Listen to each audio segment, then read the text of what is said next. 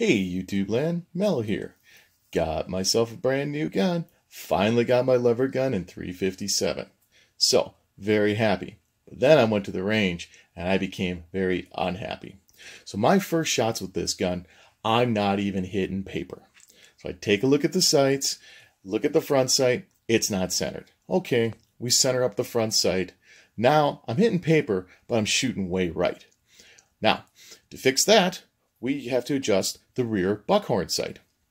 Now, that's the spot where we should be adjusting anyways, not the front sight. So, with these lever guns, most of them come with a Buckhorn sight.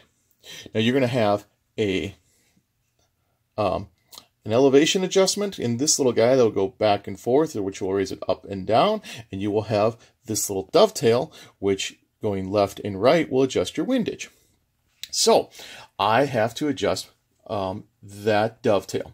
Now, to adjust that dovetail, you take a punch and you knock it over. Now, I don't have a brass punch, but I do have a punch and electric tape.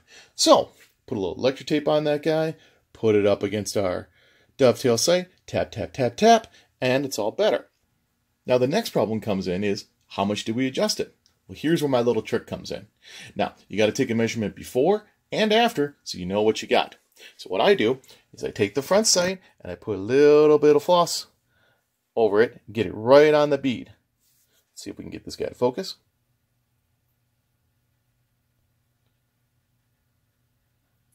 Anyways, make sure it's going right over the bead. Now, we're going to take this floss, we're going to drag it over the gun. We're going to set it up so it's centered right across our gun. And look at that. It is now dead center of our Buckhorn. See if I can get this guy to focus. Oh, there we go. See? Right in the center of our Buckhorn. Now, do I think this is going to fix my shooting right problems? Yeah, it should help it. But I don't know if it's going to make it perfect. But at least I know how much I adjusted my sight because I took a measurement before and I took a measurement after. So, I'll see where I am on paper this time. If I need to make more adjustments, I'll know exactly what to do. Anyways, hope this little trick helps you guys in the future. Take care, all.